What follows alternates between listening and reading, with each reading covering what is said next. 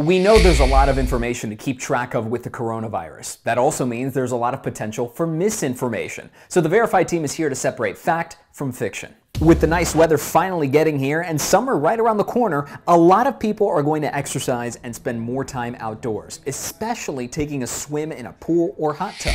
So with the ongoing pandemic, let's verify. Is there evidence COVID-19 can spread in swimming pools or hot tubs? Our Verify team looked at information from the CDC, plus experts from the International Health, Racquet, and Sports Club Association, and Spain's National Research Council. On the CDC website, it states, quote, "There is no evidence that the virus that causes COVID-19 can be spread to people through the water in pools, hot tubs, spas, or water play areas." It also says that proper operation and maintenance, like disinfecting with chlorine and bromine, should kill the virus. However, social distancing both in and out of the water is still recommended. This thought is echoed by the IHRSA, which says a well-run pool with appropriate water and chlorine levels should provide enough disinfection. And finally, experts from Spain said contracting coronavirus through swimming pools and beaches is, quote, "very unlikely."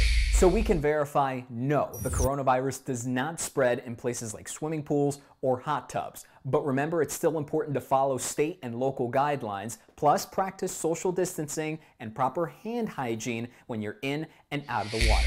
Don't forget, if you have any questions you want us to dive into and verify, email our team of researchers and we'll get right on it. That's verify@WUSA9.com.